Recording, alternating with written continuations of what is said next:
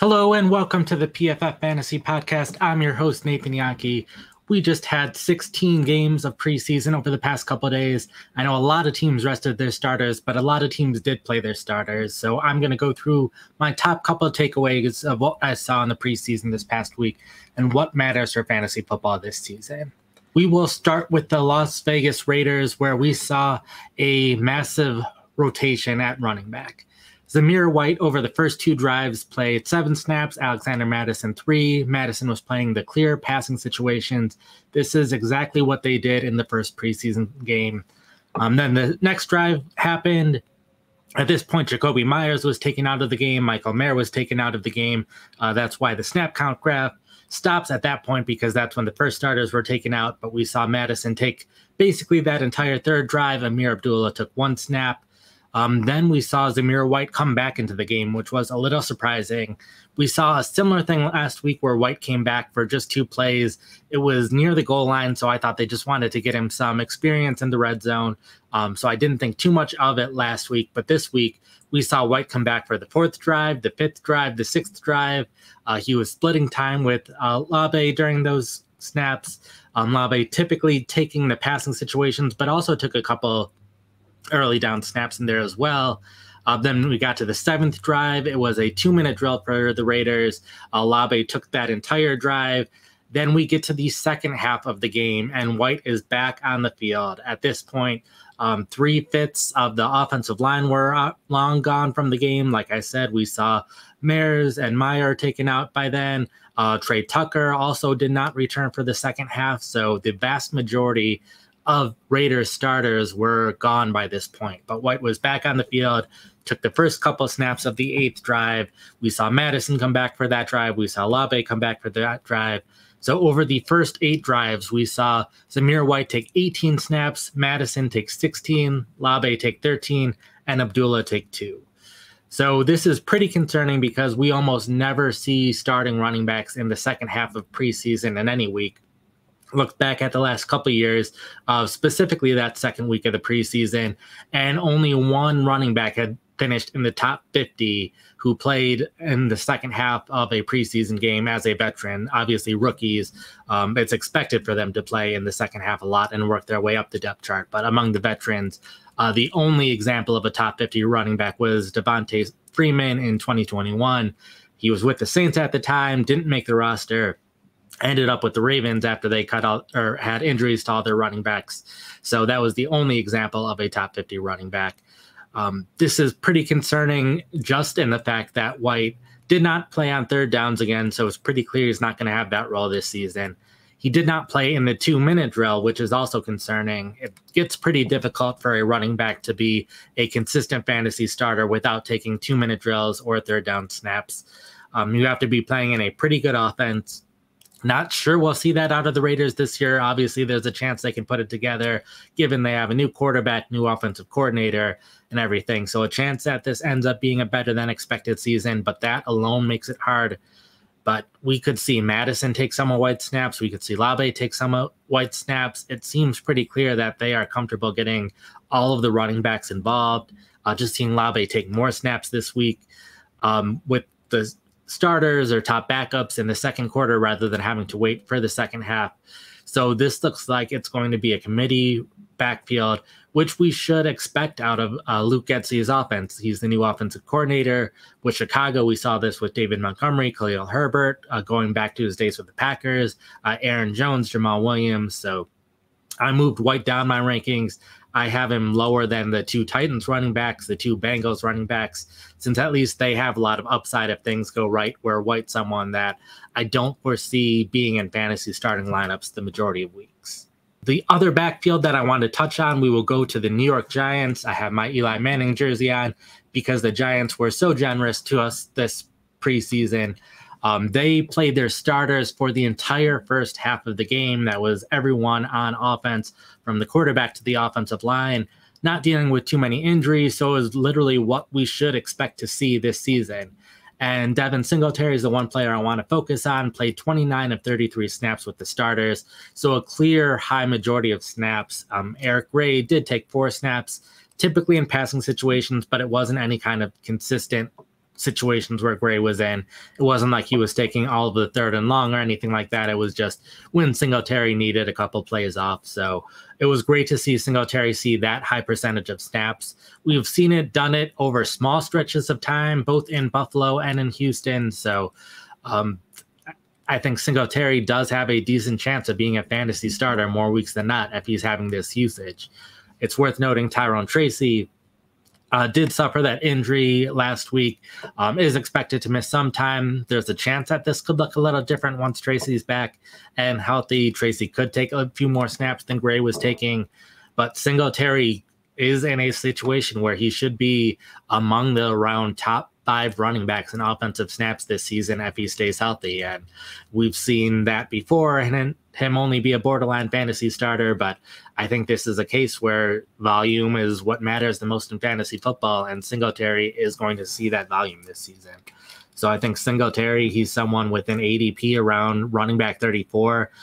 He's not going to be this huge high upside fantasy starter, but he is someone that I think you can get as a fantasy starter later than the draft than you would typically have to take a running back. Next, we will move on from the running backs, jump to the wide receivers, and we will start with the Houston Texans. Last week, we saw 6 snaps of the Texans starters. It wasn't a huge sample size. We saw them use 3 wide receiver sets on 4 plays, and then 2 wide receiver sets on 2 plays. It was Collins and Diggs for those 2 plays, but that wasn't really enough of a sample size to know how this rotation might end up looking in season.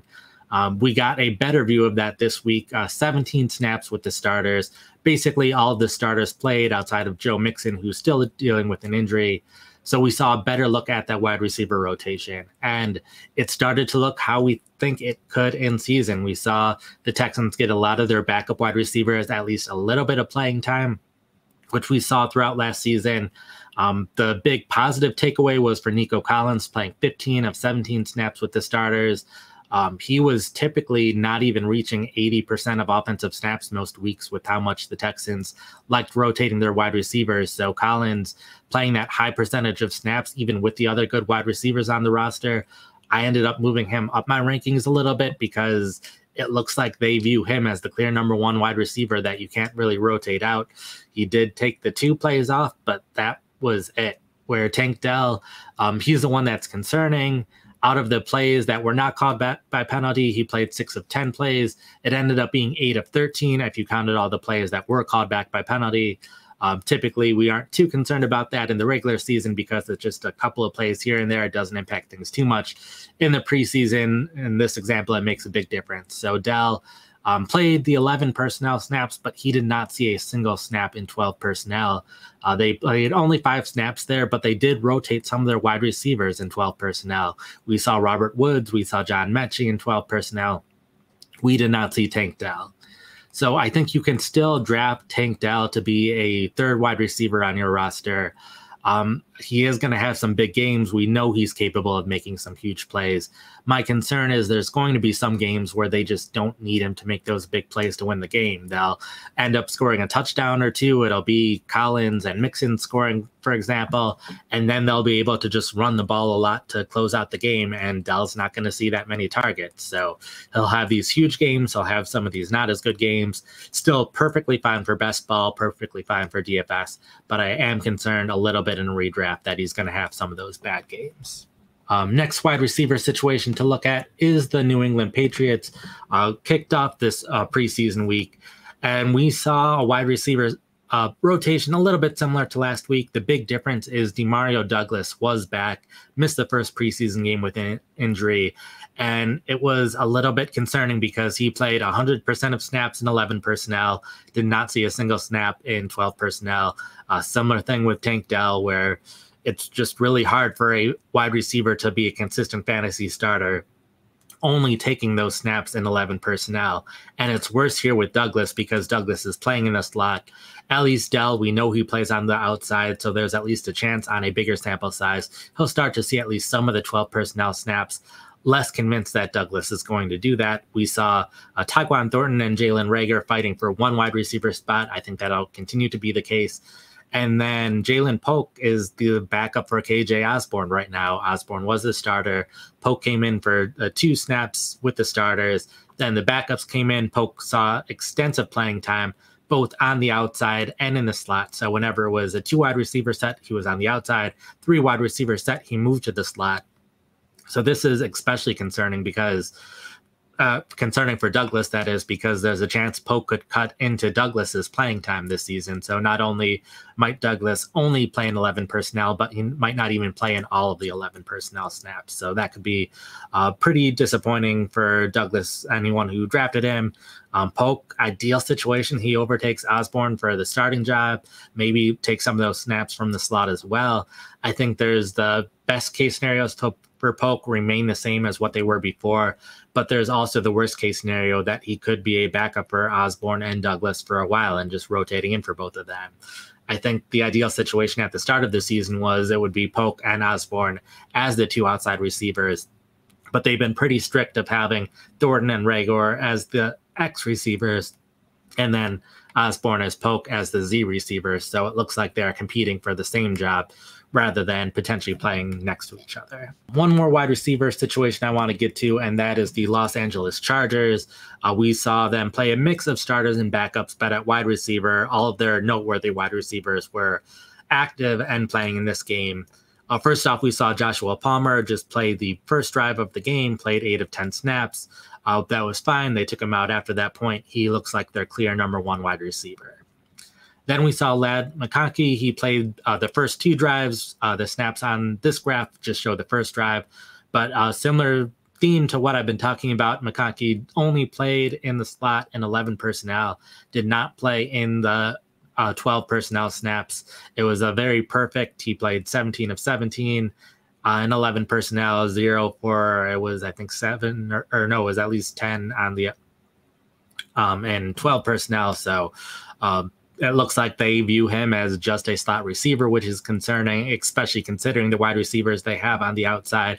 And we saw 4 different wide receivers take snaps on the outside while McConkey was playing in the game. So it's pretty clear they just want to play him in the slot. Same thing happened with Jackson Smith-Njigba last year. Same thing happened with Jaden Reed last year, where they draft someone highly, they just play in the slot the entire year. Makes it harder for them to be consistent in fantasy. The other noteworthy thing is the other outside receiver spot. It was Brandon Rice starting at wide receiver, the 7th round pick. Then throughout the rest of the first half, it was Rice and DJ Chark and Quentin Johnston all competing for those snaps. I would not be surprised if there's no clear winner throughout the season. We could see snaps go up and down for these 3 wide receivers throughout the season. It's just pretty clear you probably shouldn't be drafting any of them in redraft this year. It is noteworthy for especially dynasty leagues or those deeper leagues that Brandon Rice saw those snaps as the starter when there's so many 3rd, 4th, 5th round wide receivers who are struggling to make their way up the depth chart. And Brandon Rice is potentially 3rd right now. It could just be as part of the rotation, but it looks pretty clear he'll make the roster and see some playing time this season. Last 2 players I want to talk about are both tight ends. The first one is mostly a tight end. It is Taysom Hill. Started the game at halfback for the Saints. Saw time at halfback, fullback, slot receiver. Going back to last week's preseason game, he also played some outside receiver. Pretty clear that he is playing over 50% of the snaps with the starters right now. They are missing a number of players. They're missing Alvin Kamara at running back. They're missing Juwan Johnson at tight end. They're missing Rashad Shaheed at wide receiver. So a chance Hill takes fewer snaps once all those guys are back and healthy and playing. But right now it seems pretty clear, even though they have a new offensive coordinator, they are happy to use Hill just as much or even more than the last coaching staff was willing to, even though he's about to celebrate his 34th birthday. So a pretty bizarre player. He is someone that I moved up my tight end rankings last week, moved him up again after this game. Basically my top backup fantasy tight end this season, since if I can't get one of those 12 players, I'd rather take that high upside chance with Hill than all of these other tight ends that are either stuck in rotations or just not high upside players. So make sure that he has tight end eligibility in whatever league you're playing in. I know he has it in ESPN and Sleeper. Hopefully Yahoo gets over what happened 3 or 4 years ago when he had tight end eligibility and played quarterback for those couple games. But right now he is just a quarterback on Yahoo. So that's disappointing because quarterback is the one position Hill has not played this preseason. Last tight end situation I want to jump into, and that is the Miami Dolphins. We saw the Dolphins play some starters in this game, kept out their top 2 wide receivers. For the first drive, it was Tua and Raheem Mostert playing. After that, they left the game, so this chart only shows the snaps with that first drive. But the top 3 tight ends played the entire first half of the game, and they were really rotated based on their personnel usage. In 11 personnel, it was Jonnu Smith playing 12 snaps. Durham Smythe played 1, so clear that Smith is their tight end in 11 personnel this season. But in 12 personnel, Smythe played 11 snaps, Hill played 10. And Jonnu Smith only played in 3 of the 12 snaps in 12 personnel. So that is very concerning. You do not see fantasy starting tight ends who are not playing at least 50% of snaps in 12 personnel. It just doesn't happen basically any year. Jonnu Smith's the one weird, or not Jonnu Smith, Taysom Hill is the one weird example. But outside of that, Jonnu Smith, I'm very concerned about him because he's not taking those 12 personnel snaps. Similarly, in 21 personnel, it was Hill taking both snaps. So Jonnu Smith looks like he's only going to be playing in 11 personnel for the most part. Ideally, over the course of the season, Jonnu Smith will play more in 12 personnel and give him a chance to be fantasy relevant because he did make some nice plays in this game. So I think he will help the Dolphins more than he will help fantasy managers because especially once you get those wide receivers back in the game, it's going to be hard for Smith to see enough targets, even if he is playing a significant amount of snaps. But if he's only playing in 11 personnel, it's going to make it even harder. Another kind of player that happy for him in best ball because he's going to have some good plays in some games, happy to take chances on him in DFS. But in redraft, he's going to have a lot more games where he's not putting up enough stats than he is those good games. So that is going to cover it. That is 7 of my takeaways. I also have a top 10 takeaway article on PFF.com and also have a full recap of all 16 games. Even the teams that didn't play their starters found at least something to talk about there. So you can find that at PFF.com right now. Also, if you want to look at snaps for all of the players, not just the starters or not just the skill players, if you want to look at the offensive line, the defensive players, or if you want to see how everyone graded, you can get a subscription to PFF.com right now. We only have 2 days left in our sale. That sale ends on Tuesday. So if you want to get a year-long PFF subscription, get 25% off that subscription. Use Fantasy25 when you're checking out, and that'll get you 25% off the year-long subscription. Like I said, that gets you access to our premium stats and our mock draft simulator. There are parts of that you only get with the PFF Plus subscription. So definitely go ahead and use Fantasy25 on your checkout there. I will be back on Wednesday with John Macri. We are going to be talking about sleepers. And of course, we'll be back next Monday going over the final week of the preseason. So until then, peace out.